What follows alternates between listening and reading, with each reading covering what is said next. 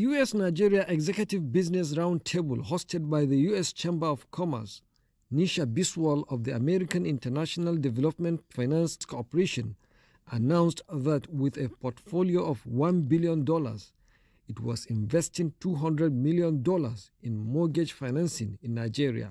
$100 million has also been earmarked to finance micro, small and medium enterprises in Nigeria, with particular interest in women empowerment.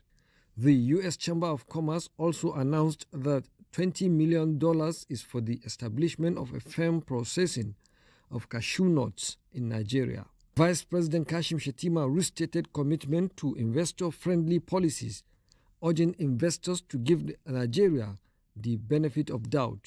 Nigeria's Minister of Foreign Affairs led other members to brief the Vice President on the activities and itinerary lined up in New York. Apart from President Tinubu's national statement, Vice President Kashim Shettima is also expected to meet with the Secretary General of the United Nations, heads of states, the African, Caribbean and Pacific states, the President of the World Trade Organization, Director General of the International Atomic Agency and multinational companies.